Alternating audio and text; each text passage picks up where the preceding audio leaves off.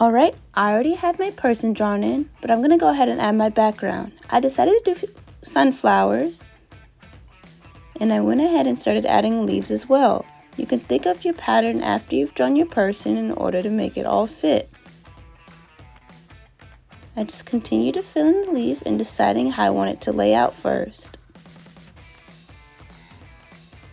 I decided for it to go all the way around neatly, and sometimes I took a line and traced that.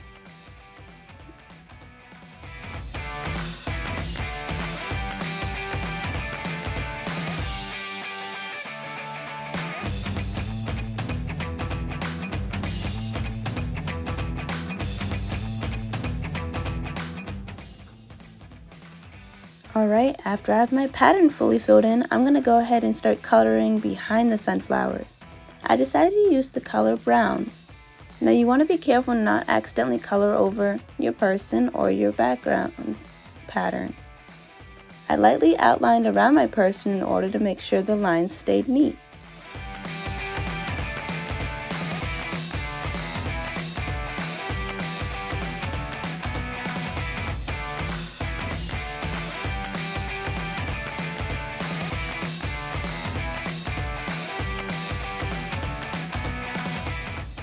After I finished coloring my background, I went ahead and started coloring my pattern. I decided to start with the leaves and color them all in green, lightly outlining it once again before I go in and color in order to make sure it stays inside the lines.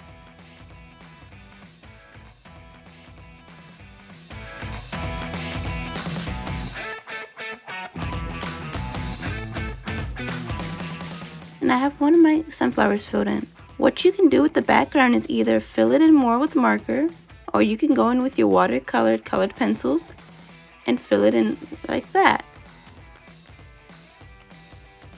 I filled in more of the sunflowers and continued coloring in my background.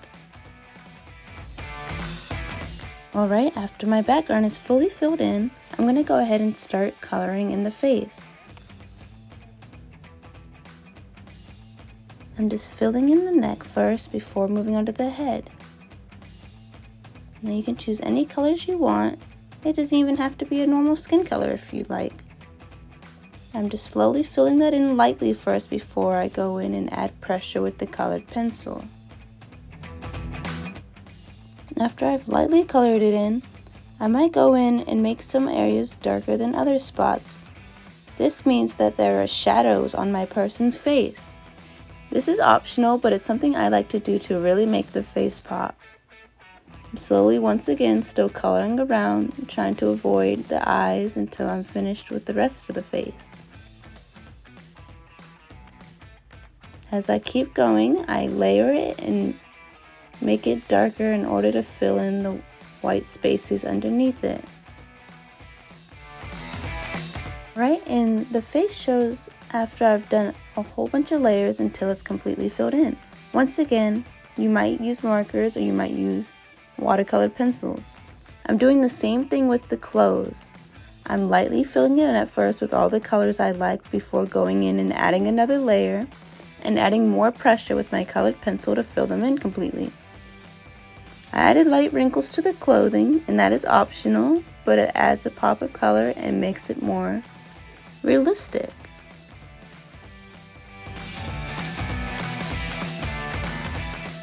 I finished the pants, and now I'm going to do the same thing with the shirt and also the shoes. Alright, and I've finished the shoes and most of the shirt. I'm going to go ahead and finish the rest of this off. After all my layering, this is my final piece.